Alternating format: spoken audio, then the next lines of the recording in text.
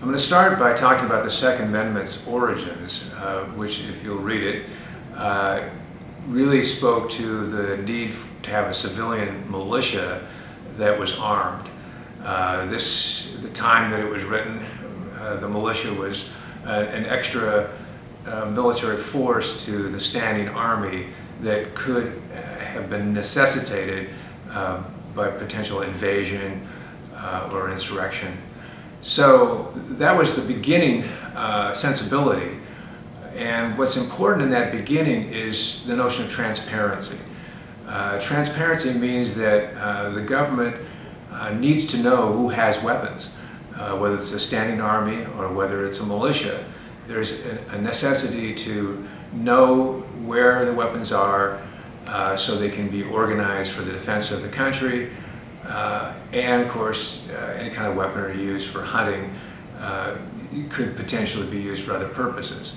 So what I want to talk about here is the importance of transparency in today's gun control measures. That what we need to know is who has the weapons and where they're beginning to concentrate.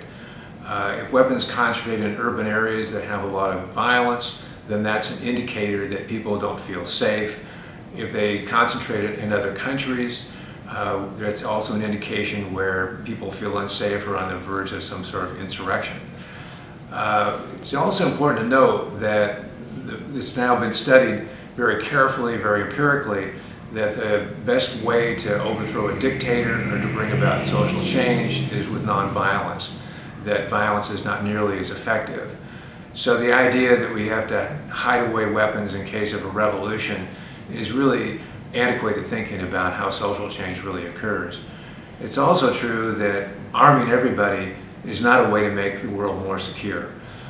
We have 30,000 gun deaths per year in the United States, 20,000 of which are suicides.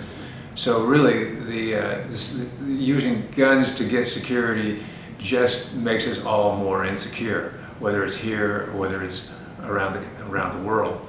So we have to look at all the features that drive people's urge for gun ownership. And again, hunting is one thing, but all the other reasons people have around self-defense oftentimes really just don't match up with the real security concerns of a culture.